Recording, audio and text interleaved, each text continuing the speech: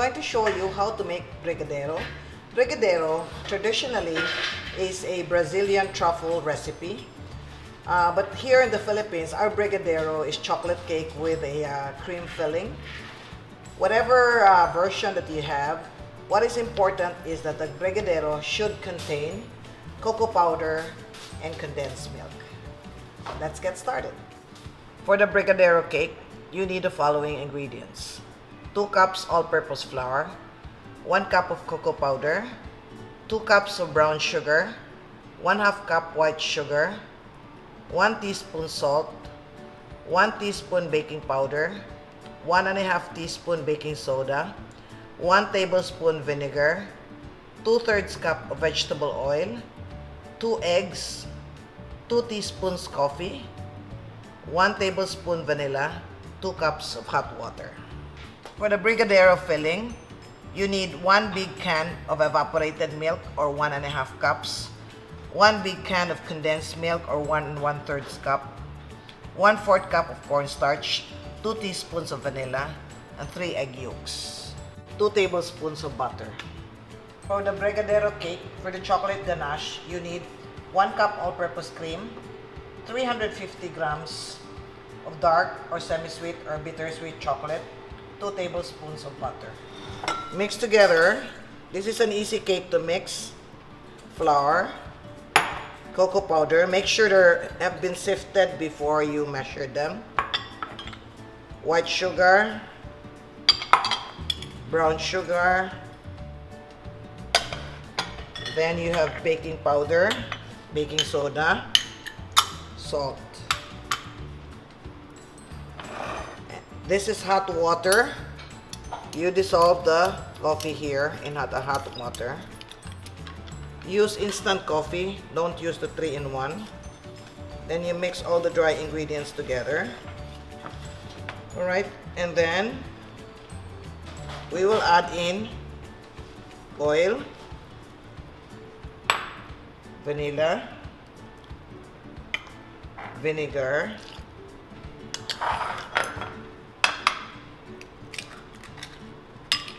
egg. You mix this, and then we add the hot water with the coffee.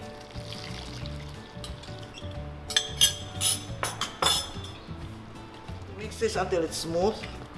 You can also strain this to make sure they are all smooth. You can choose any baking pan, but today I'm going to use a 6-inch baking pan because I'm going to put this in a tin can. But it depends on your final container.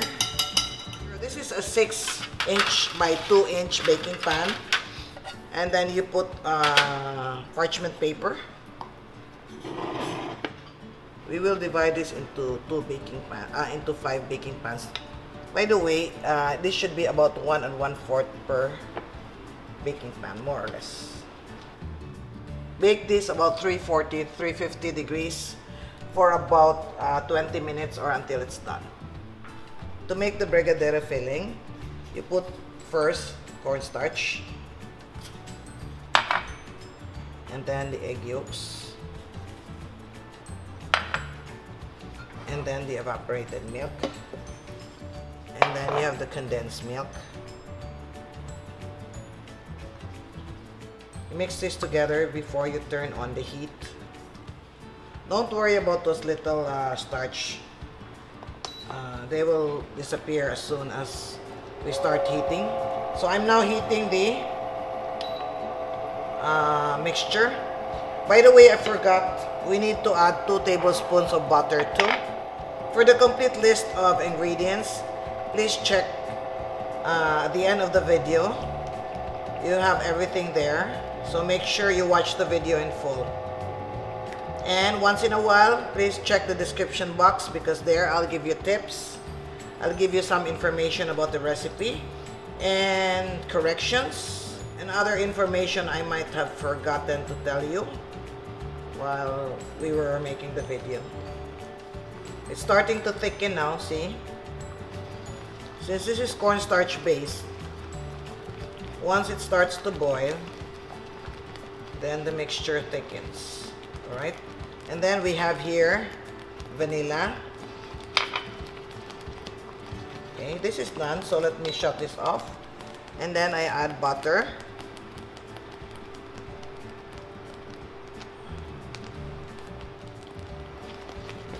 This one has no more heat. And then we will cool this and put this on top of the cake as soon as the cake is done and cooled also. You put this in another container and then put plastic on top, and then we keep this chilled until we're ready to use. Right. You put plastic, make sure it touches the filling. All right, and then you can cool this in an ice bath, or you can put this in the refrigerator. Our Brigadeiro cake is done. Here, see? Or you can use a cake tester to check. Right, let's remove this from the oven and put it on a cake rack to cool. I have many recipes to share with you. If you're interested, please like, share, subscribe, and click the notification bell so you can be alerted when a new video is uploaded. Make the ganache. Let's heat all-purpose cream and butter. Butter is to give it shine. You see? It's starting to boil now. Put off the heat and then put the chocolate.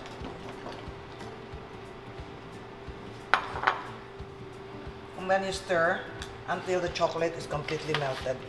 The heat of the cream will melt the chocolate. This is what we call a thin ganache. By the way, the size of your baking pan is determined by the size of your final container where you are going to sell or serve this. So if your container is 4x4 or 5x5, then use the same measurement of baking pan. Alright, let's set this aside. Here, I'm going to put them in a tin can. You can bake in the tin can, but I don't like to bake in a tin can. I always bake it in a baking pan. So, you remove the paper and put it in the container. This one, remember the Brigadeiro filling that we made? We chilled this, so you need to mix this. If you want this ultra smooth, then you need to put it in the mixer. But this one for me is fine. Alright, let's divide this into 5 containers since I have 5 of this.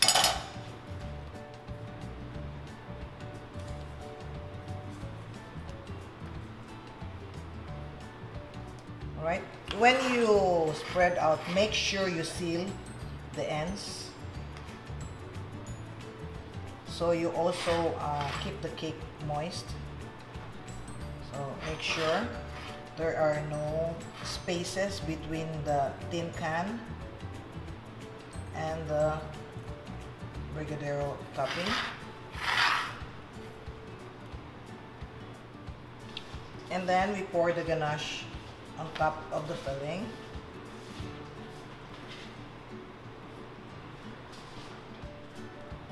If you're on a budget, you can also reduce the amount of chocolate ganache, but I tell you, it contributes a lot to the flavor, so use all of it. So this is the consistency that we like. It should be like a pouring consistency. So here's our Brigadeiro cake. Don't forget to chill it in the refrigerator before you serve it.